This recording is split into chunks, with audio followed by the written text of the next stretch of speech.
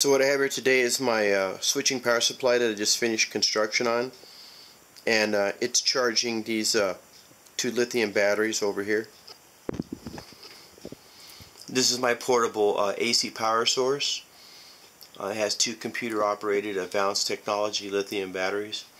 This thing can run my refrigerator right here for 11 hours straight. It's a Maytag. You see right here, it's pumping about 20 amps per battery, so this thing has an output of 40 amps. I'll show you the insides of this here as soon as it's done charging. Okay, so what I've done now is I've removed the lid so we can take a peek inside.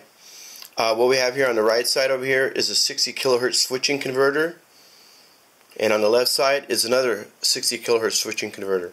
These power this regulator right here, a switching regulator.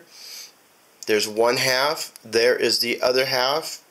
They are completely electrically isolated from each other, so you can connect the output in series to get like 26.7 volts or in parallel for 14.6. Now this has three-stage charging. It charges up to 14.6 and then it begins to taper by current. When it gets in around 3 amps, then it drops into float. So we're going to take a quick little aerial view of this.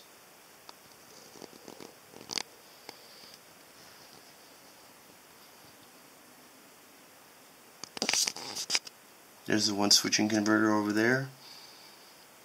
It shows you the 3 power FETs on the back. There's the switching diode.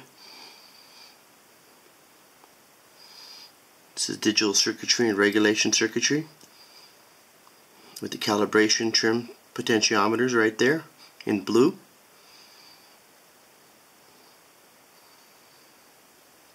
Dual 20 amp transfer relay.